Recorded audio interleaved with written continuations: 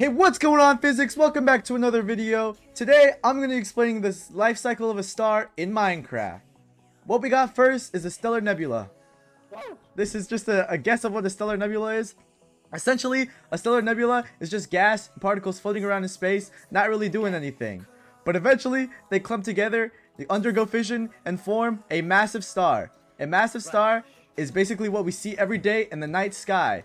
It is the basis of a star, and it forms when the particles in the nebula decide to fuse and become a star.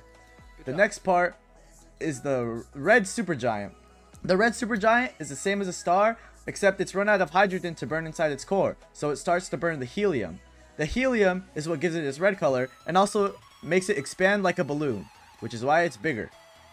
After that, once it runs out of helium, it turns into a supernova. It stops running out of things to burn and therefore collapses, and it explodes something like this. Boom! Oh yeah.